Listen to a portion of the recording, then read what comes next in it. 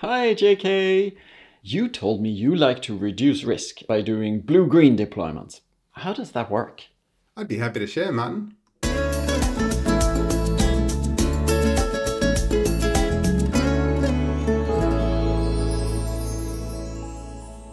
It's so good to have you back on Serverless Expeditions again, JK. I'm happy to be back, Martin.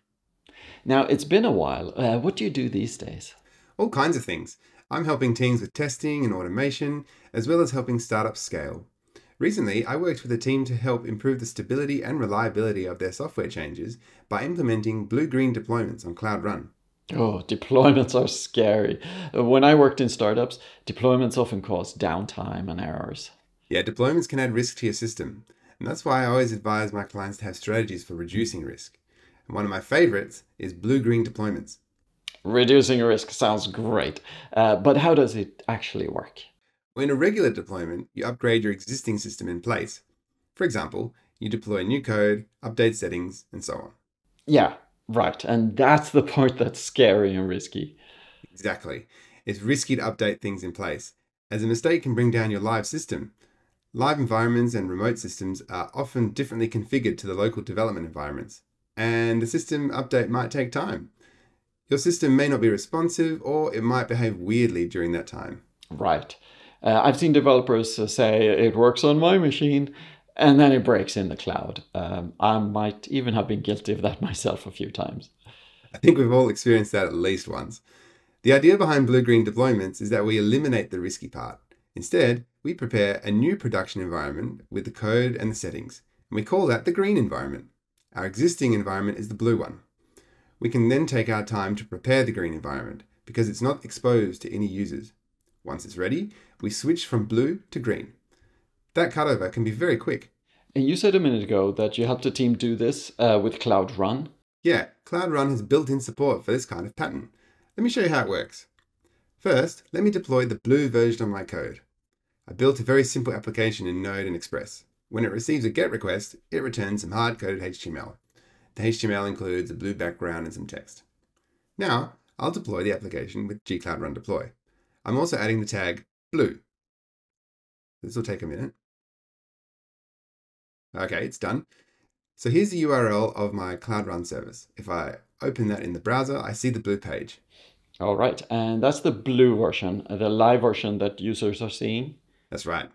Now let's say in the next version of this web page, it should have different text or a green background or something like that.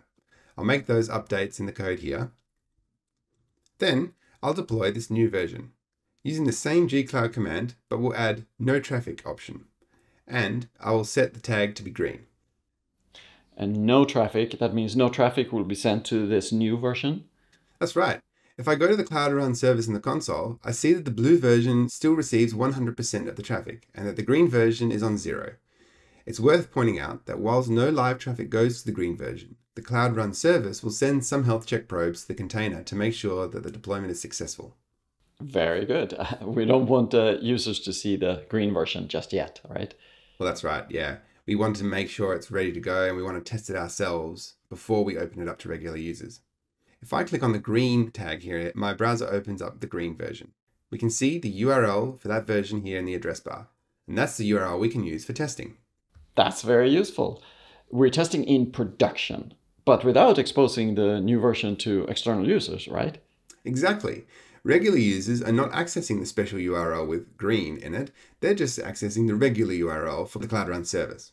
Now, let's say our testing is complete, we haven't found any bugs, and it's time to cut over so regular users see the green version. In the console, I'll click Manage Traffic. I'll select the green version and set it to 100%. And then I'll click Save. Now, let's go back to the user's browser and click Refresh. It will open the green version instead, that all the external users are now seeing that version. That looks very handy, JK. But I have a few questions. Go, Martin. Go ahead. So I've read some blog posts saying that blue-green deployments are expensive because basically you have to run 2 copies of your entire production environment. Yeah, that's right. But equally, that's the beauty of Serverless and Cloud Run. We only pay Google per request to the service. If we get 1 million users or requests per day, it costs us the same to handle them, regardless of whether they are handled by the blue or the green environment. I see. Now, I shot an episode with Steve where he said that rollbacks are important. We should be able to roll back to a previous version if we discover that our new version has a bug. Now, how would that rollback thing work in this blue-green scenario? Rollbacks are easy if you're using blue-green deployments because your old blue environment is still around and you can switch back to it. Let me do it right now to show you. I'll click on the Manage Traffic button again. Then I'll send 100% of the traffic to the blue version.